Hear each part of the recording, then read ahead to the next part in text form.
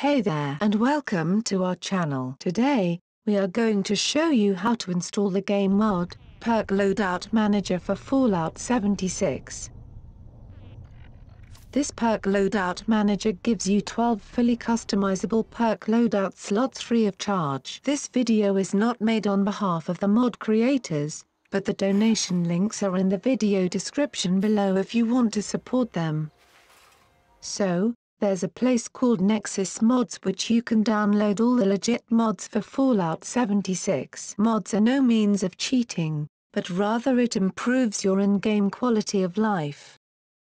We know for a fact that it can get quite technical, but hopefully this video will help ease you into your first mod installation. Subsequent mod installations would be as easy as a couple of seconds. First, you want to register an account with Nexus Mods as it will allow you to track what you have downloaded previously. It is a good way to receive updates on newer mods which have been updated. On our screen, you will see that we have downloaded the following mods such as Better Inventory, Improved Health Bar, Perk Loadout Manager and SFE. Some mods such as Better Inventory tend to mess up your game after each update of Fallout 76, so do be careful. Perk Loadout Manager and SFE are considered extremely harmless to your game. In layperson's explanation, Perk Loadout Manager allows you to have 12 different custom perk loadout slots, while SFE allows you to save this configuration. That's among the many things that SFE can do for you.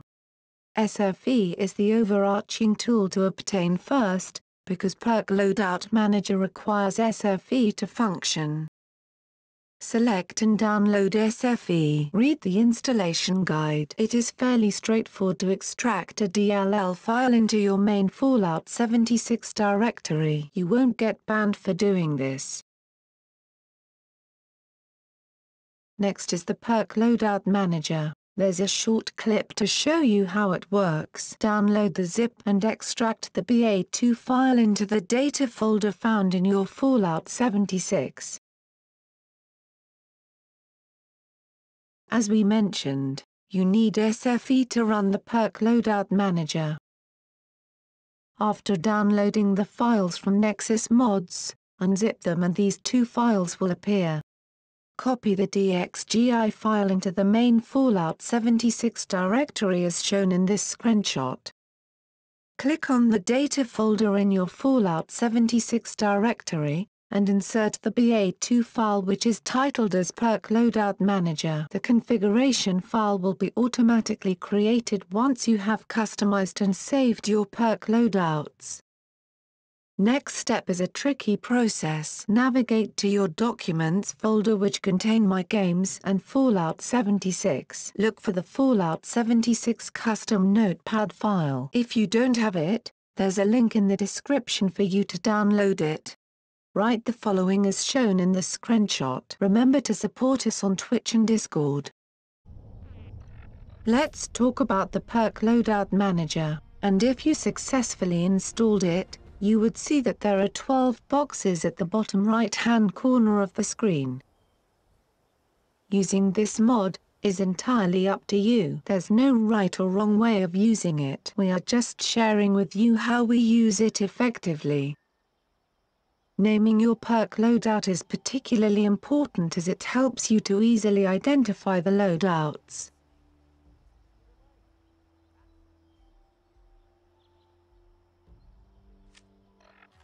Follow the instructions at the bottom of the screen which shows you how to label and save the different perk loadouts. Press the number keys to switch between each perk loadout easily. We have loadouts for crafting, repairing, heavy gunner, pepper shaker, enclave plasma, shopping, picking locks and hacking terminals. Perk Loadout Manager offers you that opportunity to leverage on all the perk cards which you never thought you would use.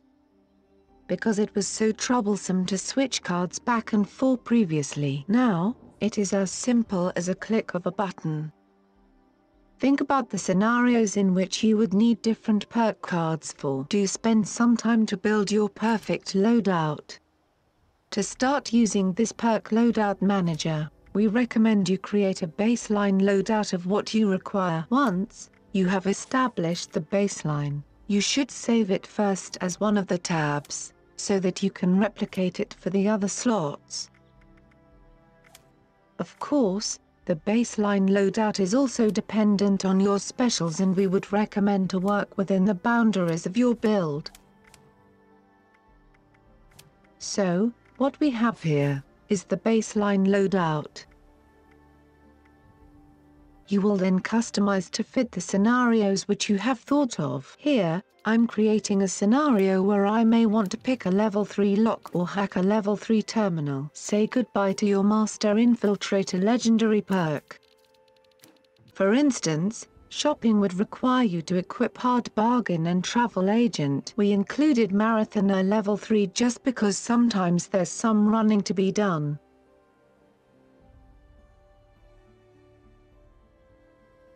Next, a crafting loadout to help in your everyday crafting of weapons, ammunition and even camp building. Most important is to have the level 3 armorer because it is often forgotten, especially when you are crafting Secret Service armors.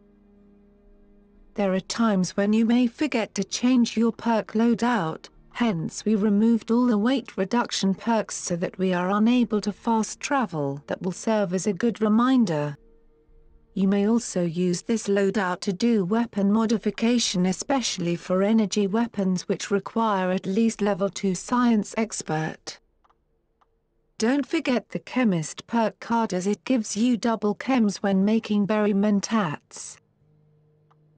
Home defense and contractor are perk cards you need for camp building, as well as demolition expert level 2 for turrets. Lastly, not forgetting the super duper perk card.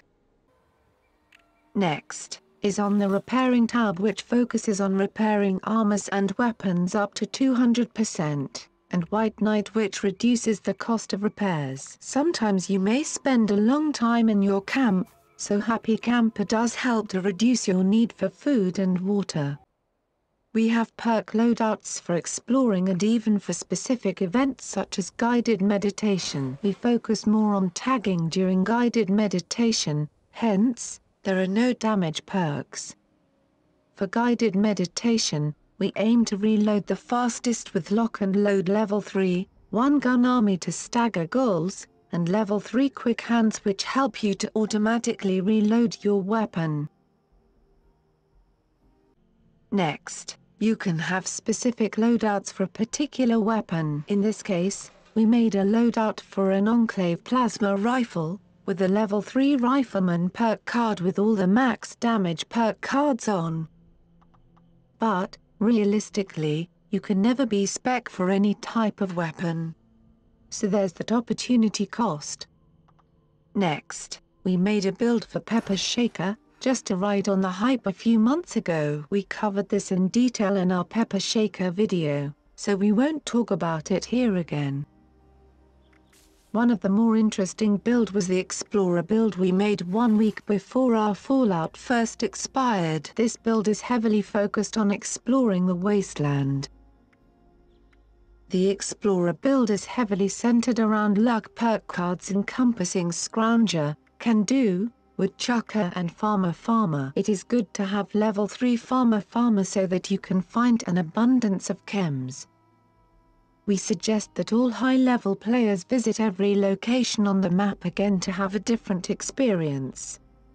Baseline of an Explorer build is to have a level 2 lock-picking skill. If you require a level 3 lockpick skill, simply switch to the lockpick loadout which we spoke about previously. After each update of Fallout 76, SFE will need to be updated. Hence, there will be a brief period of time whereby you are unable to save your perk loadouts. There is a manual way of updating it through accessing the Perk Loadout Manager configuration file found in your Fallout 76 data folder. Open it, and essentially it uses Nuke Dragon to set up your perk cards. Copy any link found in the slots to access your perk loadout via Nuke Dragon, and make changes and click Share to open the link to your clipboard. Once you have the link from the clipboard, just overwrite it on your Perk Loadout Manager configuration file found in your Fallout 76 data folder. Try to avoid doing this unnecessarily, and be patient as the mod creators are updating SFE. To summarize, how you use the Perk Loadout Manager is entirely up to you. This is an excellent quality of life and changes how you play Fallout 76. Well, almost near the end of this video. We hope you have enjoyed and we look forward to your future viewership. Remember to like, comment and join our Discord for more Fallout content. You can also support us on Twitch as we stream regularly.